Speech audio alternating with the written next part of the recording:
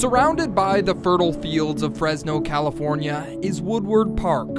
Anybody who's anybody in like long distance or cross country running in California runs the state meet here. This is Molly Frail's training ground. Kind of get in like this zony type trance. That's like the faster I run, the sooner I get a stop. Her dog Buster wishes she would stop. Come here, Bus. But she can't, because she's on her way to fulfill a lifelong goal. It was crazy to me. A lifelong goal to run with the best. My husband was standing on the corner and I could hear him. I heard him yelling at me and he's like, "You're gonna do it." You know, he's just screaming at me. On December 23rd, Molly made history at the Sacramento International Marathon. Turned the corner and I saw the time clock. I'm like, I'm gonna do it.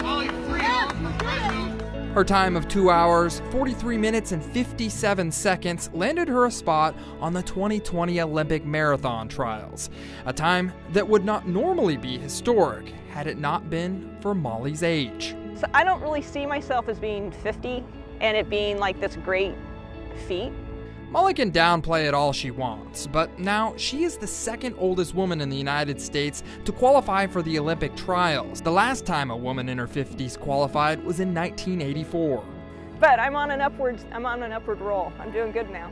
This will be Molly's third time qualifying for the Olympic trials, and each time was a struggle to overcome injuries that have plagued her since her high school years. I had a stress fracture in my pelvis.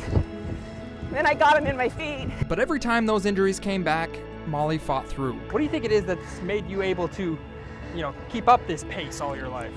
I think actually being injured for as long as I was actually gave me a little longer shelf life. Molly is in this sport for the long run, but the long run to her doesn't necessarily mean the Olympics.